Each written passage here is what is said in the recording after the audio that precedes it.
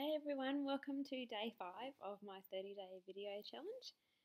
Today I will keep it short and sweet because I've got to say goodbye to my parents and wave them back to Tassie.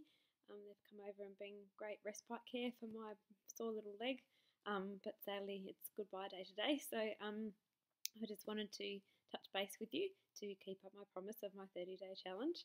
And I wanted to start today with the quote of today, which is from another inspiring, amazing man that I have followed for a long time and think is just inspirational.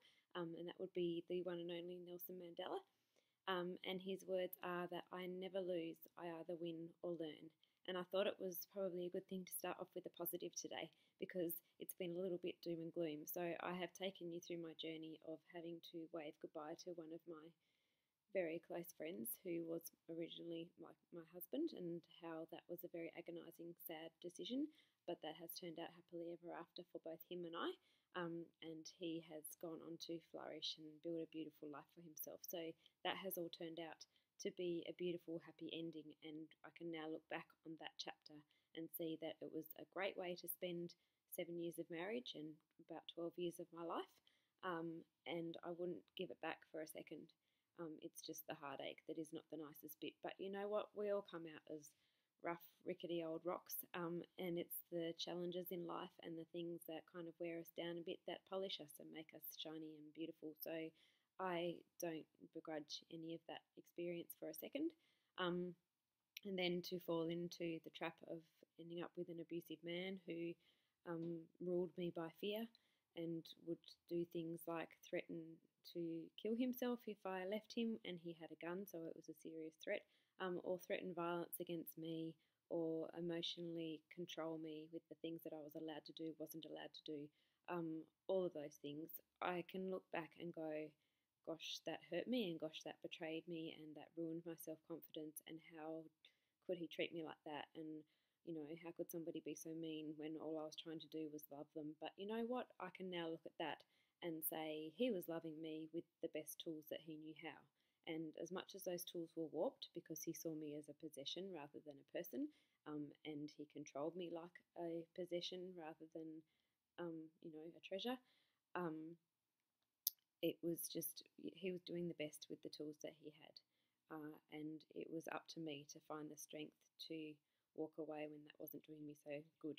So I stuck that out for a long time because of fear, but I also wanted to mention that I also stuck it out because I did think that I would be able to rescue him and save him. He had a traumatic childhood himself, so he was really only playing out what he'd learnt. So I really thought that I could fix him. And I think sometimes maybe you can help people, but he wasn't ready to be fixed, and I wasn't the person to fix him because it was breaking me too much. So I had to get to that point where I could walk away without feeling like I'd given up on him, but also could walk away with my life. And yeah, that's something that I'm glad that I have been able to do, and I'm truly blessed to still be able to be here and tell you that story. So all of those things, looking back, I can turn them into wins. When I had to take my dearest Neddy to the vets on the final day of his life and ask somebody to end his suffering for him, and I had to sit there with his beautiful little furry body in my arms and feel the life leave him. That was the darkest day of my entire life, and it felt horrible, but I had to end Neddy's suffering, and if that meant that mine deepened, then that's what I needed to do, because if you love somebody, sometimes you do have to set them free. And Neddy had been there for me in the darkest, nastiest patch of my life, I thought, and got me out of a rut. And for that, I am truly grateful for, and I feel like he fulfilled his little doggy's life purpose. And I'll be forever blessed to have had Neddy in my life.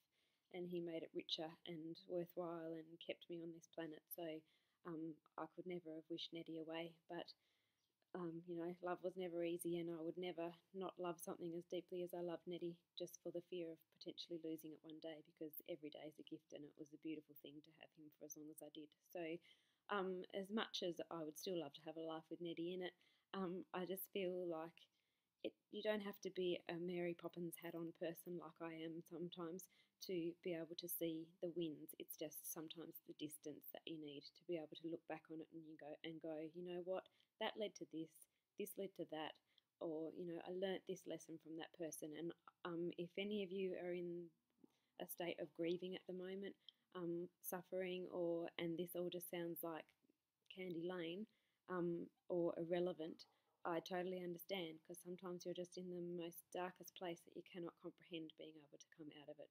But you will. So much is survivable, and I am not, what's the word? Like, I'm not saying that people were meant to die or that we had to lose something, or what I'm saying is that in retrospect, it's beautiful to give that loss, give that hurt, give that pain some purpose. And if we can do that, then it's not all sadness and sorrow. And that is my philosophy these days, is to just go, that was a huge ouch, but what can I learn from it? What can I take from it? Because otherwise it's just a wasted experience. So I got a backbone from my experience living in my abusive relationship. I got some self-confidence, some self-respect, and I realised that I could live with my own company, and I could do everything on my own if I had to. And I needed that independence, and I needed that space to work out who Kate was, because she hadn't really had a chance to get to know herself until then.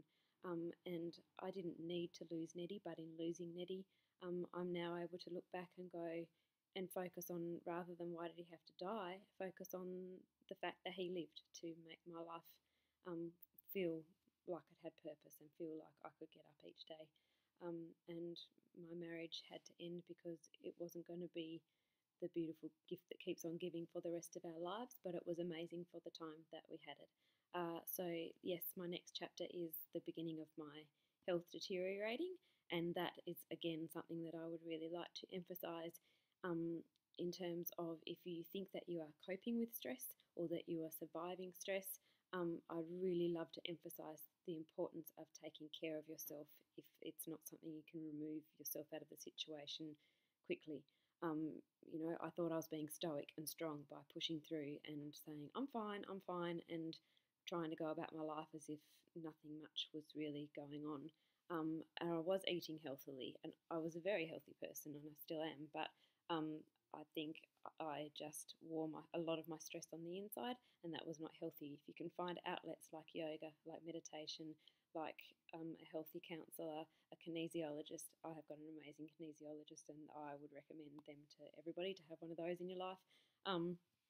Those sorts of things are essential, especially if you are in a time of heavy stress, to take care of your body, because you feel like you're a fighter and you're being strong, and I totally commend you for that.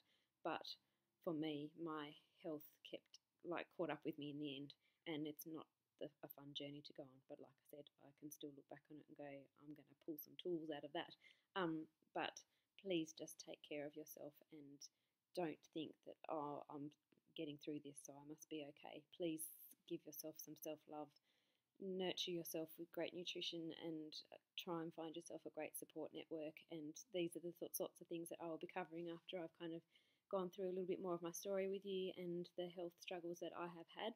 I just really wanted to emphasize today that nothing is ever a loss. You either win or you learn. So take that with you today. Have a beautiful rest of your day, sunshines, and please share this with anybody that you think it may help. Tag people in it and just get it out into the world, because it can't do any harm. Have a fantastic day. Sunshine and happiness from Kate. Till tomorrow. Bye.